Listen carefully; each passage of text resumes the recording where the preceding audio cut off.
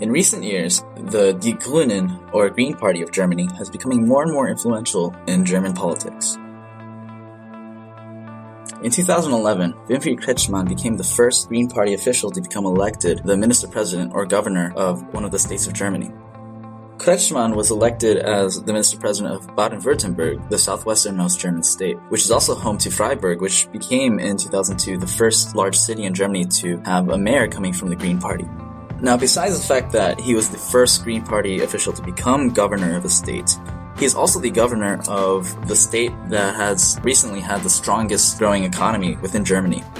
In fact, Baden-Württemberg is based on the so-called traditional German industries of automotive, electrical, chemical, and metalworking industries. And as such, his economic policies are projected to have significant impact on the economy of the entire German country. Central to Kretschmann's economic policies is belief that the traditional concept of growth is outdated and obsolete because it is strictly based on, gross domestic product. And he gives an example. If you crash your car into a tree and total your car, then you are having a positive effect on the traditional view of growth because you have to buy a new car and you're thus promoting, more and more production. However, he's saying that this is outdated because economic prosperity of the state is merely on loan from the environment. So while you may be producing more and more from a gross domestic product viewpoint, you're also simultaneously degrading the environment.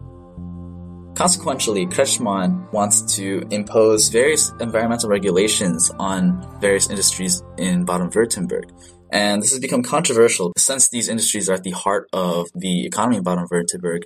The main concern is that environmental policies and regulations will cause these industries to move elsewhere, such as to Bavaria or Poland or the Czech Republic or Slovakia.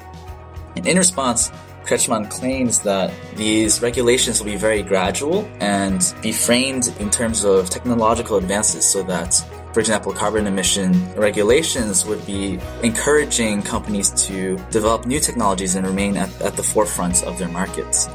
These gradual changes, or what he terms the quiet revolution that he wants, are in line with the more pragmatist side of the Green Party that he belongs to, the so-called Realos, or those who follow a sort of Realpolitik philosophy.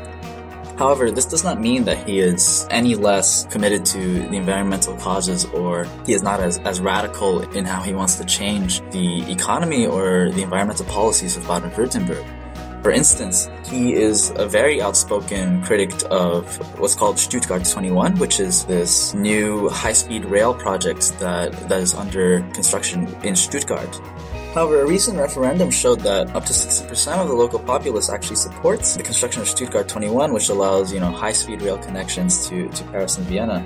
And I actually saw this firsthand when I was in Stuttgart 3 months ago.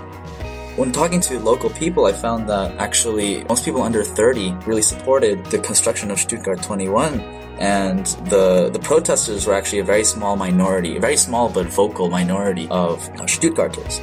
And on the other hand, Kretschmann in the interview states that the protests against Stuttgart 21 are just an example of how building bigger isn't better, another example of how the traditional view on growth is outdated because he's saying that a lot of people don't agree with building this new and large underground rail station, and that these protests demonstrate how his policies are popular and make sense. But Stuttgart 21 aside, in the big picture, Kretschmann is incredibly popular in Baden-Württemberg, and he was just re-elected this March for another term as minister-president. And Baden-Württemberg remains not only the leader of Germany in terms of environmental reform and regulations, but at the same time, they still remain the strongest German state in terms of traditional GDP growth. So over the next few years, we will probably see Kretschmann continuing to lead his quiet revolution in terms of these cautious yet pragmatic environmental regulations and economic changes.